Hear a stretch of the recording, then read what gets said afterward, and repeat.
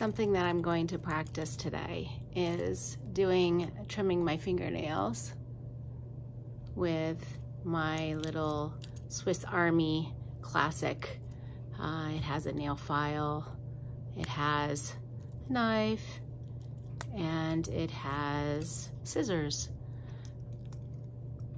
as well as some tweezers and a toothpick. This is my multi-tool for my hike, and I don't want to have to carry extra fingernail clippers, things like that, but I don't have the greatest nails and I have really bad cuticles. So I do have a lightweight pair of fingernail clippers and also some cuticle clippers that I'll have sent to me if I find that I need them.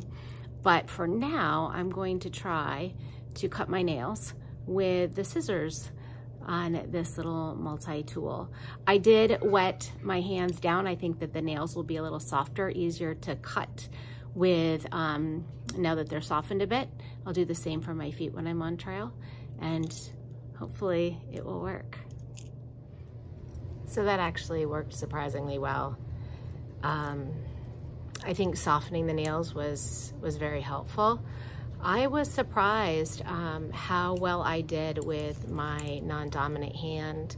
Thought it was really going to be a problem. The file on the little Swiss Army knife is not great. It's going to take me a lot longer to file down my nails. One thing I have found in backpacking a lot is the shorter the nail, the better.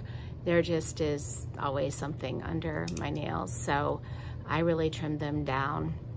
These are the two items that I'll have available should I want them. This is a really cool pair of nail clippers, very lightweight. There's a file on that as well. This again is Swiss Army, and this is a Tweezer Man little cuticle clippers, and so lightweight. If I need them, they'll be sent to me.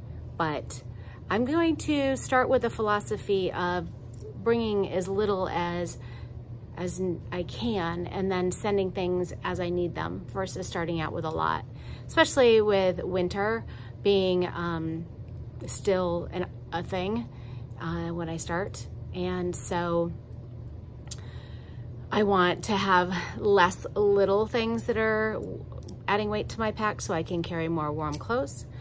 And just a reminder that this is really useful. I've lost actually 3 of these in the last few years. And so having the reflective tape can be helpful. Most of the time it's in the fall, they fall into the leaves, and I'm not able to find them, which is why I put the mitten clip on there as well, so that I can actually clip it to something on my pack and then it doesn't fall out. I do that with a lot of things.